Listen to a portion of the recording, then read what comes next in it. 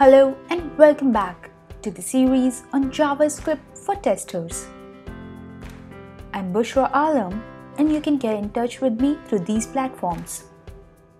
And if you haven't subscribed to the channel, now is a good time to subscribe so that you won't miss any video in this series. Before we dive deeper into the series, let's install and set up Node.js and a code editor.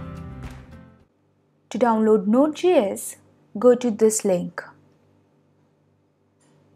I recommend downloading LTS version and not the current or the latest version, as LTS is always more stable. Download as per your OS. Once the download is complete, double-click the file and you will be presented with an installer window. Continue, agree with the terms and conditions, continue, and install. And done.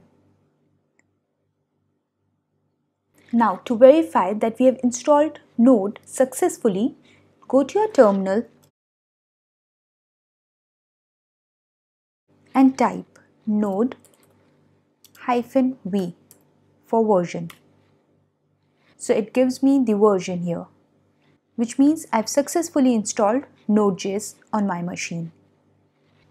Okay, let's now download a code editor. You could use any code editor of your choice like Atom, Sublime Text or Visual Studio Code. I recommend using Visual Studio Code. To download Visual Studio Code, go to this link. Download as per your OS.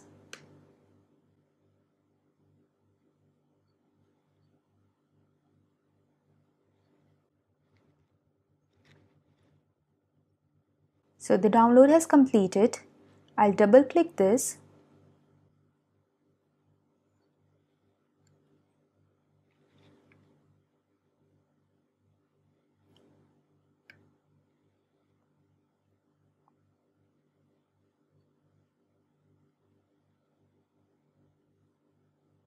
So it just opens it up on Mac.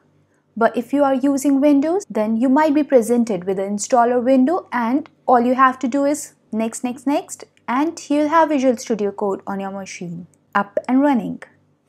Okay, so let's close the release notes and the welcome screen. And that's your VS Code. Now, in the next video, we'll start learning the basics of JavaScript. I can't wait to see you there.